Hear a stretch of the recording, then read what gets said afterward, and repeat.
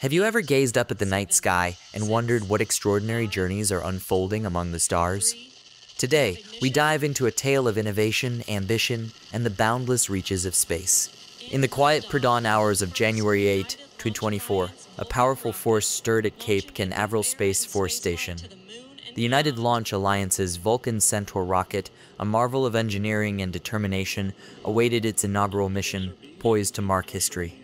At 2:18 a.m. Eastern Standard Time, the Vulcan rocket roared to life, carrying the Peregrine commercial robotic lunar lander on its back. This wasn't just a routine launch. It was a pivotal moment for United Launch Alliance, whose destiny hinged on the success of this mission. For ULA, this mission wasn't just about launching a payload into space. It was a bold step towards returning the United States to the moon, a feat not achieved since 1972. The Peregrine lunar lander, a creation of Astrobotic, held the hopes of a nation, carrying experiments, scientific instruments, and tech demos for NASA and other clients.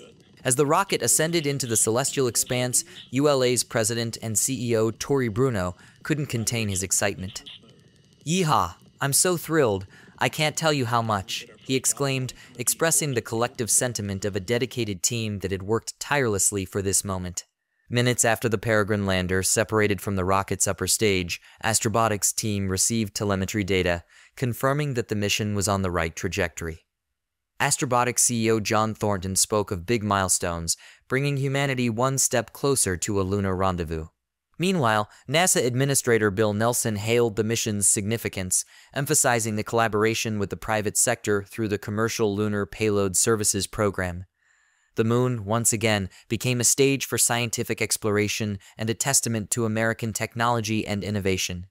With 20 payloads aboard, including 5 from NASA, the Peregrine lander is now en route to its historic landing attempt on February 23.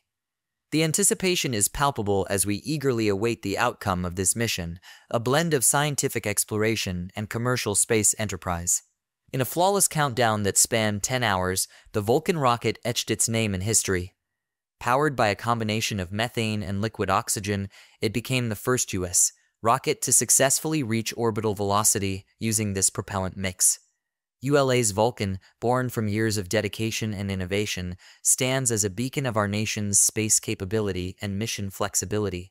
And so, as we look to the stars and ponder the limitless possibilities that lie beyond, we witness the triumphant ascent of ULA's Vulcan rocket, paving the way for future explorations into the cosmos. With that said, thanks for watching, and until next time, keep looking up.